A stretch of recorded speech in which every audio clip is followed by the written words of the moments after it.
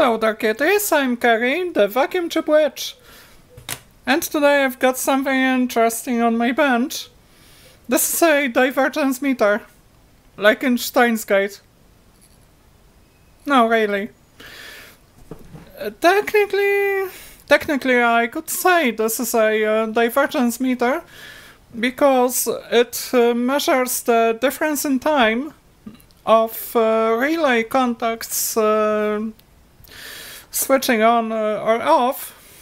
So how it measures how much the times diverge between themselves, because sometimes you want to have really synchronous switching on a relay, and this is the device to test that. So let's go over to the bench, take it apart, and show you how it looks inside and how it works, because I spent a good few weeks reverse engineering that damn thing, because it was a little bit complicated to trace down all those traces. Well, it was very confusing. Then the PCB layout was quite wacky. Here and there, here and there, here and there. Lots of backtracking on those traces. So without further ado, let's go over to the bench.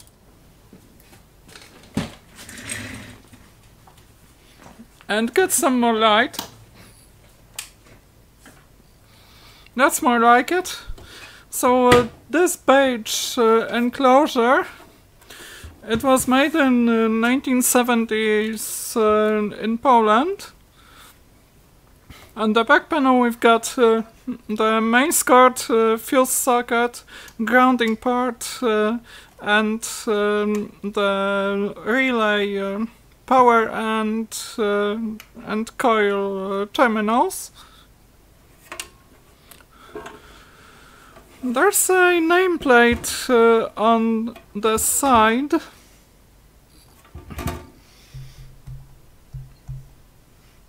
Maybe I can zoom on in. ZPUA, the automation device manufacturing works, UBZ-1, made in 1983, so it looks like this is 70 stack, but they made them well into 1980s. So on the front panel we've got a BNC socket and a start button. As it will soon turn out, the socket is parallel with the button, allowing for external control. The reset button, range switch button ×1 or ×10. And two mode switches, one for testing the on contact and the normally open contact, and the other one for testing the normally closed contacts. And we've got 6 terminals, pairs of terminals for 3 contacts, because usually those devices were used in power control systems and automation systems for testing the contactors and some other high power switching devices. So those devices were mainly designed for three-phase power, both low and medium voltage. And of course here we've got indicator LEDs for the contact close. And we've got 3 groups of Nixie tubes. That's one more Nixie than in the Steinsgate divergence meter.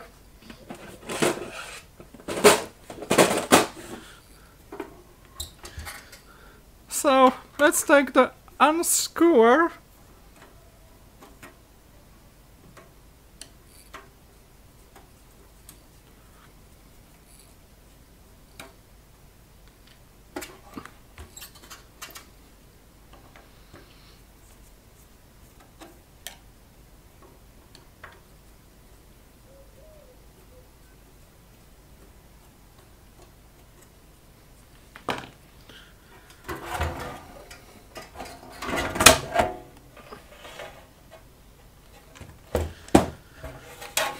The outer sleeve goes to the side.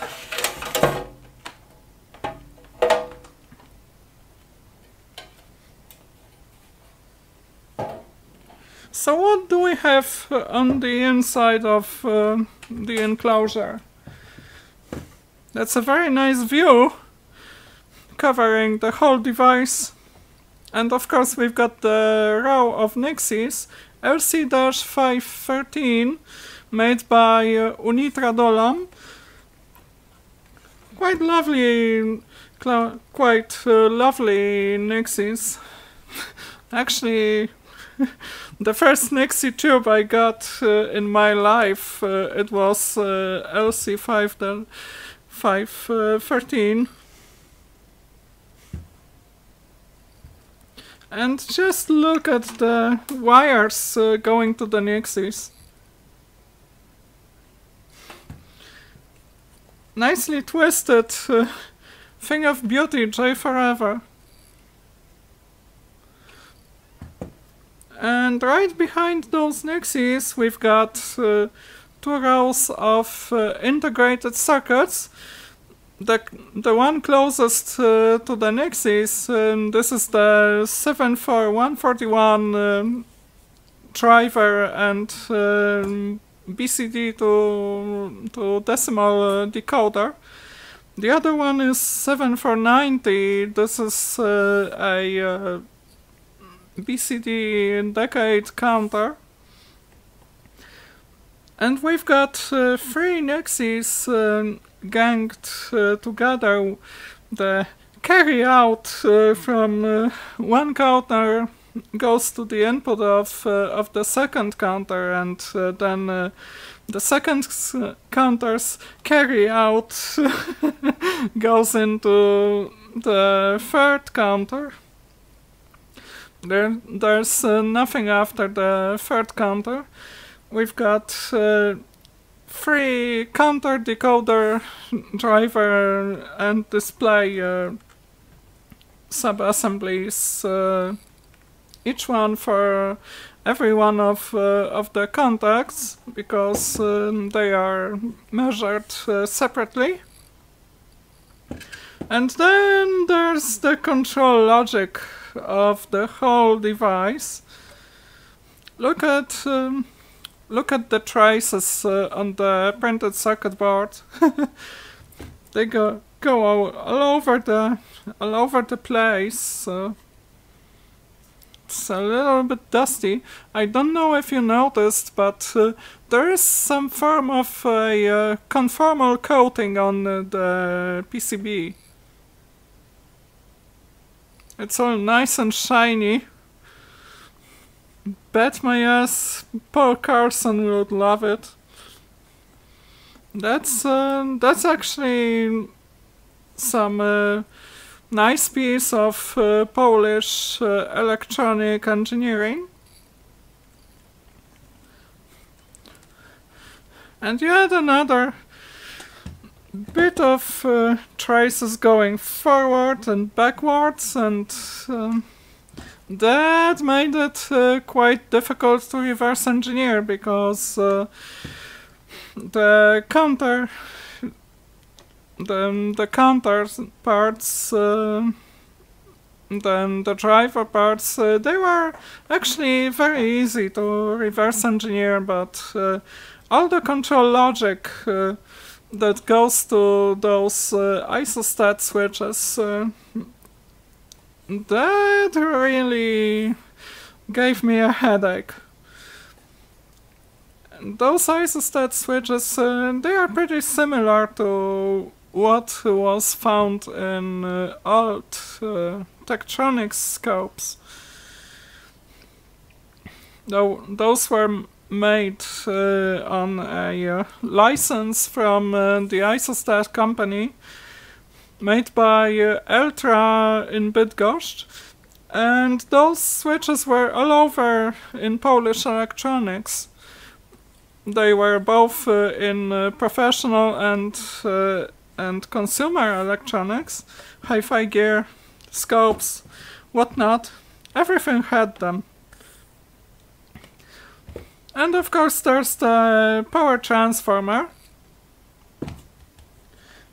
There's the mains Isostat switch that has wider insulation gaps and more force on return to prevent arcing.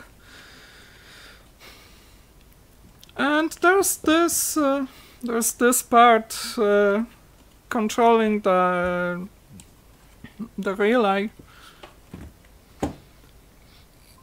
Actually, the devices I got it was damaged. This very control part, it didn't work because it turned on the relay, but it didn't turn it off. And what I found out was that it uses two thyristors. One thyristor is pretty straightforward because it goes between the supply positive and the relay coil, but the other thyristor, it puts a 2.2 microfarad capacitor across the first thyristor. Thyristor or SCR, semiconductor relay. And by shorting the thyristor, you effectively turn it off.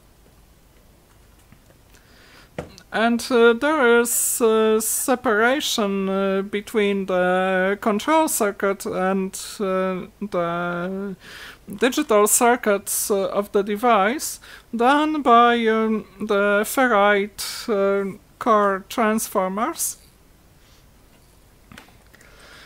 And of course there's the power supply using an equivalent of a 7812, 7805, labeled SFC2309. I recapped the power supply. This is the 1000 microfarad low voltage filter cap, and this is the 22 microfarad high voltage filter cap for the Nixies. This is a full bridge rectifier for the Nixie power, and those are the plate resistors for each one of the Nixie tubes. Those wires, this whole bundle, it goes right to the Nixie tube sockets. Those are the plate wires.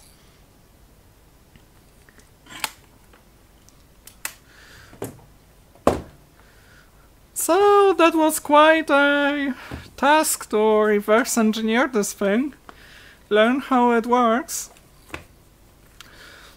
In order to start reverse engineering it, I had to write down the pinouts for the TTL chips because I don't have it all in my head yet. So those are pinouts for all the chips found in the device.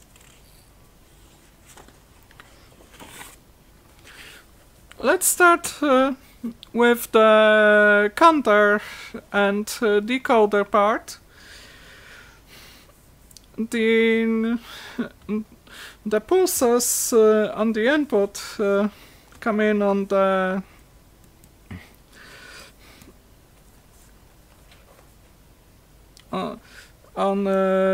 the A input of the 7490. Let me check if I'm correct. Yes, A input. This acts as a decade counter and also outputs the current number to the 74141 on the A, B, C, and D outputs of the binary coded decimal output, while also having a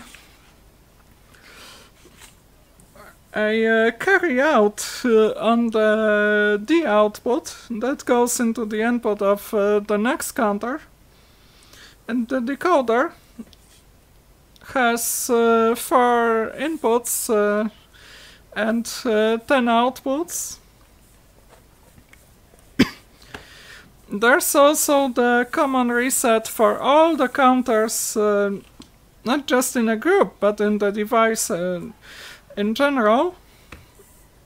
And this is driven both from the reset line and if you change the range, it will also interrupt the line if you change the on or off the normally open, normally closed measurement type. It will still interrupt this line and reset the counter. And the reset line also drives the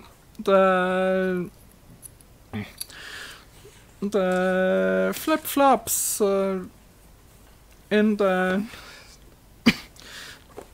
sense in the contact action detection circuitry. I'll move on to it real soon. Here we've got the master clock generator. It's crystal stabilized. Goes into a decade counter that reduces the frequency down to 100 kilohertz. This drives the output that is coil control logic. Another counter divides it by 10 to 10 kilohertz and another one to 1 kilohertz, and you can change the counter frequency and the measurement range and the time measurement range by pushing this button. One position uses higher frequency and the other one uses lower. And here we've got the heart of the control logic. We've got 3 optocouplers, relay contacts that power the optocouplers. Then inverters that allow us to decide whether it should act on turning it off or turning it on. And NAND gates for controlling the counters, while also having some flip-flops here. And the outputs of those flip-flops are driven back, so this is actually a closed loop control. I also made another simplified schematic. I will show it to you now.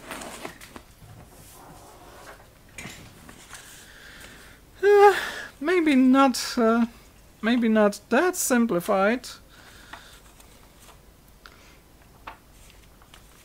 And I seem to have forgotten one thing. There's the clock input on the flip-flop, and that goes straight to the output.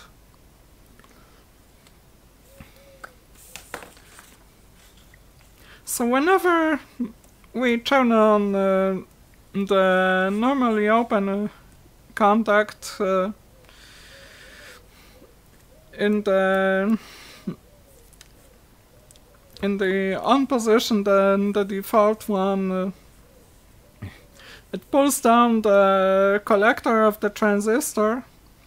So here we've got a high state going to the gate, while also going to the input of the flip-flop. Then the clock input. Assuming that this holds high and there's nothing happening on the clear and preset lines, we will have the pulse on the output of the flip-flop that goes right to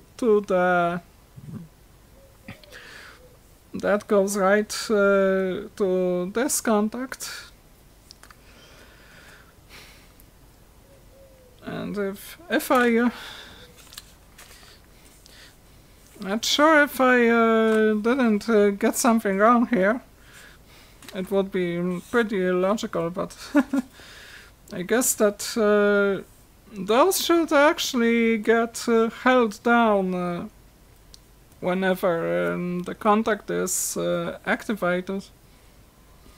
Held down, and the LED would be lit on the line. So that would be a latching circuit. And if this is latched, then whenever the line is enabled, that is, the circuit is go from the relay controller and the start circuitry, and whenever there's the 1 or 10 kilohertz signal from the clock, we get a pulse on the gate, and that feeds into the Nixie counter.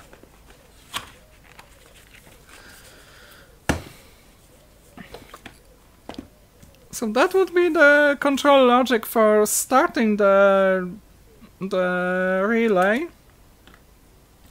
This is the BNC and the start button. And normally this is pulled up, but whenever we ground it, we will send low state here, so this goes high.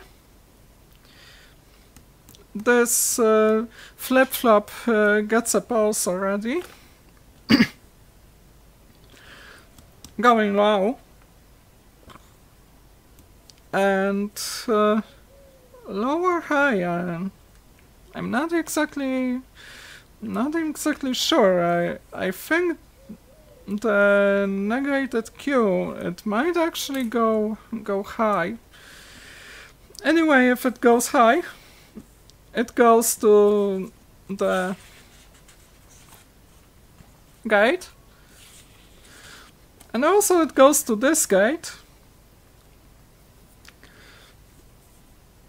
And when those two inputs are high, this goes low, allowing the capacitor that was previously charged to discharge through a 240 kiloohms resistor. While it is discharging, it activates the transistor that then the collector of the transistor is normally low, so this goes up.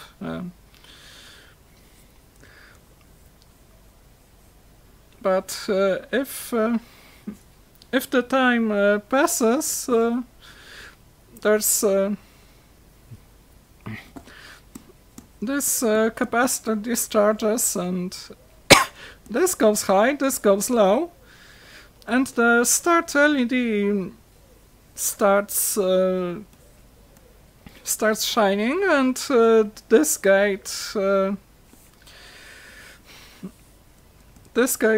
goes off, while this gate goes on to the rhythm dictated by the oscillator. So this gate would control the turn on, and this gate would control the turn off. It would automatically turn off after the time defined by 100 micro and 0.24 megaohm time constant. And then we've got the ferrite core transformers that isolate the logic from the relay control. And whenever we have some 100 kilohertz going through the gate and the transistor, it will be transformed to the secondary side, rectified, and it drives a SCR, the thyristor, the big one.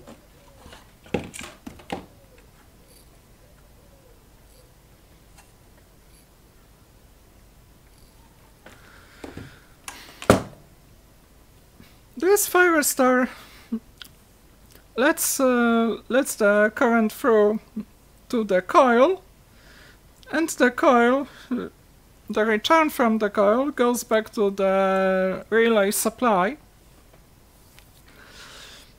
And this thyristor will stay latched until it is put out of action by the control circuitry for the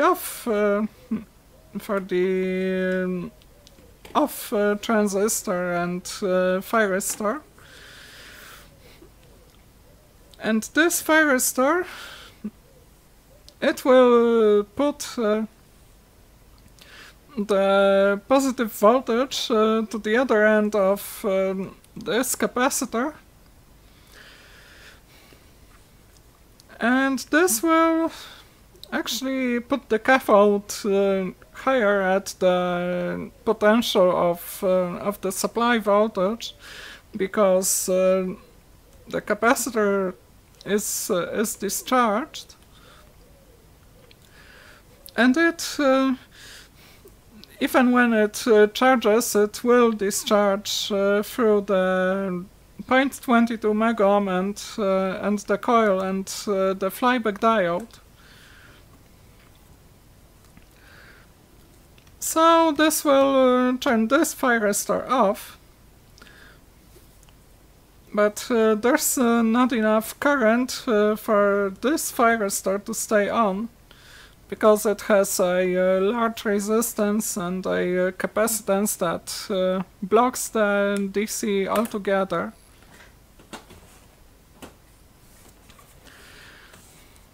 And of course the power supply, it's pretty straightforward, because we've got a transformer supply for the low voltage and high voltage, and the logic is powered from a linear regulator, while the Nixie tubes are powered from an unregulated supply.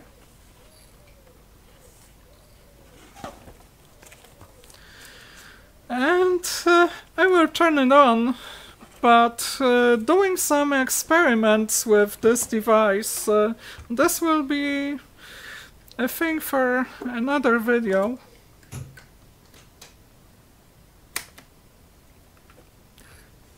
So we've got Nixies coming up.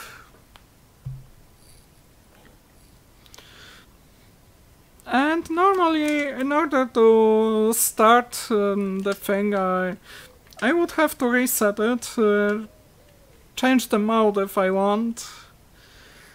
And after connecting the relay contacts and the coil and its power supply, I would press start, and the Nixie tubes are counting like crazy.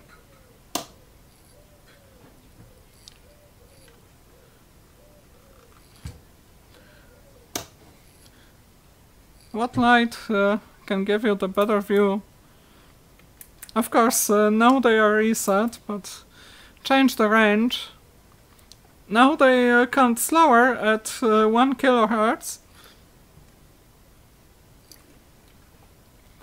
And they will keep counting until the contact is made.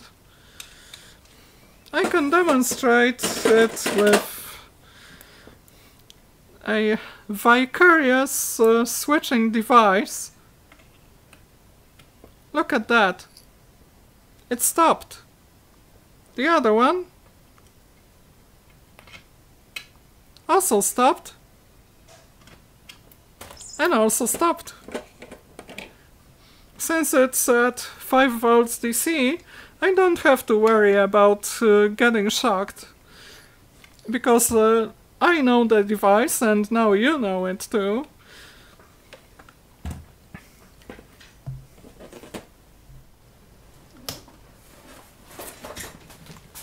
So that would be it for today's adventure with the Divergence meter.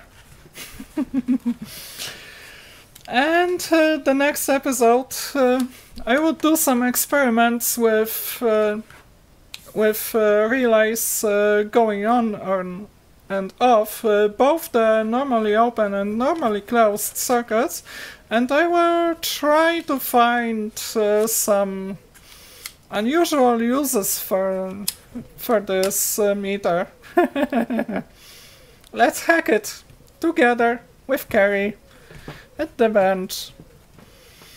And for now, stay determined and carry on.